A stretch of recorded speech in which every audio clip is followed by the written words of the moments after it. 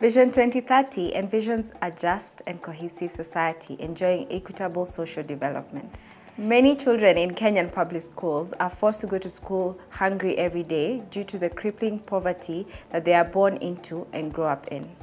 Lack of food drives hundreds of thousands of children from the classroom to the street and forces many more to learn while hungry.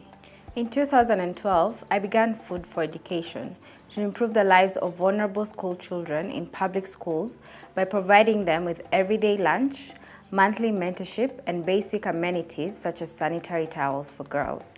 Our work so far has led to tremendous improvement in attendance rates, nutrition status, and school performance. Join me this Wednesday, 2nd September, from 6 to 7 p.m. East African time on Twitter under the hashtag IbuaAfrica. Maybe ni Wawira Njiru, nimeibuka, wewe je?